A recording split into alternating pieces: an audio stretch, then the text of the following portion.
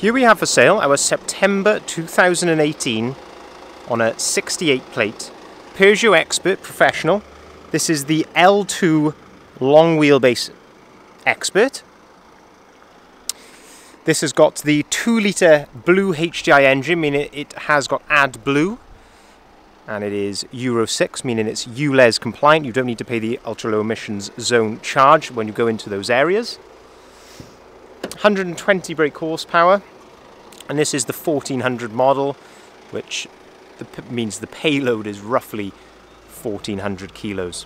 Let's have a look inside the cab here and have a look at some of the spec you get in a professional. So to start off with, you get electric windows, electric mirrors.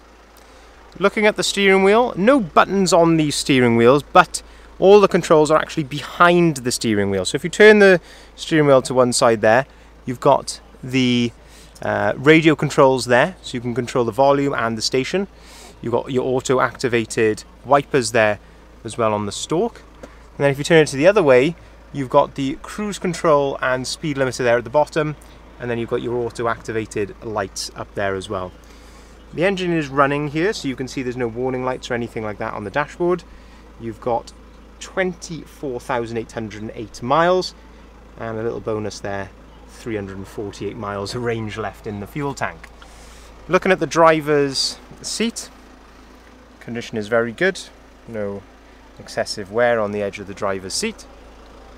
We have got a nice driver's armrest there, which does ratchet into place, and then in the middle here you can actually pull this down as somewhere to store your some paperwork and maybe an additional armrest. Being the 2-litre, you do get a 6-speed manual gearbox. You've also got down here then the USB port, and you've also got a 12-volt socket there. Crucially, on a day like today, it's absolutely boiling today. You've got air conditioning, and I can feel that is absolutely freezing coming out of there, which is very nice.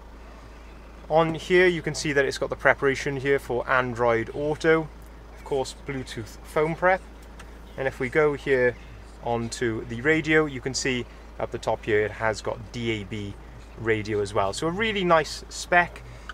You can as well load underneath the passenger seat, and it gives you then these tie down points here to actually tie down the cargo. If we look just under here, we have got an AUX port, a 12-volt socket, and the little control there to be able to turn the passenger airbag off as well if you were to be carrying a child seat. Some extra little storage up on the top here, and a cup holder up on this side, all the essentials. So let's keep going around the van. This particular van has got a colour-coded front bumper and a colour-coded rear bumper, which I think does set the van off very nicely. And the condition, I must say, does look very, very nice. You know, looking down the side of the van here, it does look very straight indeed. And looking down the other side there, again, it does look a very clean van. Let's have a look in the back as well then. Let's have a look at the load area. Being Euro 6, you do have AdBlue, as I mentioned, which the tank is there when you open the passenger door. Have a look in the back here. It is fully ply lined. You do have twin side loading doors, so you can get in from both sides, and rear barn doors as well. As I mentioned, on the factory fitted bulkhead you have got this hatch here to be able to load underneath the passenger seat. So you turn this little yellow tab to the side, and then that folds down, and then you can fold under the passenger seat. If you come around the front of the passenger seat, this little blue tab there, if you pull on that, you can then actually lift that seat up, and then that gives you, as I say, full access to that cargo, which can go all the way underneath there. Very, very versatile, actually, especially on a long wheelbase like this. Gives you a really surprisingly long load length. Certainly in excess of 3 meters, probably closer to 4, I would imagine.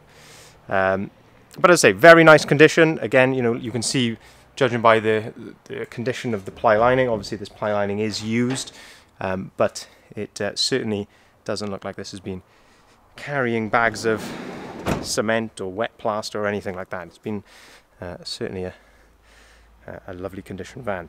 You do have rear parking sensors there, which you can see on the rear bumper, as I mentioned, rear barn doors as well. If you'd like to inquire on this van, please feel free to give us a call on either of the numbers listed there. We'll be happy to arrange finance. We can arrange finance at very competitive rates on our vehicles. We can also take cars or vans in part exchange. So give us a call and try us out on your part exchange.